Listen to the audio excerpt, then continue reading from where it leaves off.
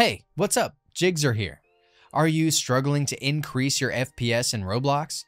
One of the key factors behind this is the 60 FPS limit set by Roblox. In this video, I will guide you on how to download FPS Unlocker to remove the FPS cap in Roblox.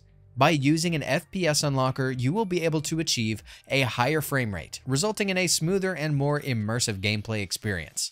Let's go.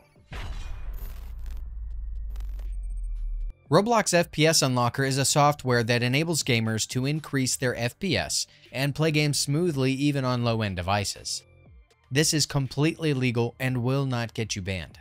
Let's start by downloading Roblox FPS Unlocker. Click the tag in the upper right corner or find the link in the video description below. Scroll down until you see the Assets section and click on the zip file to download it. Once the download is finished, go to Downloads and open the zip file. A window may pop up to check for updates. After the Roblox FPS Unlocker window closes, it will start running in the system tray.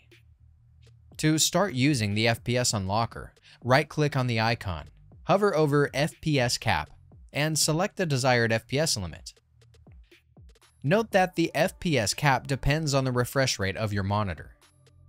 After setting up a new value, restart your Roblox player to apply your changes.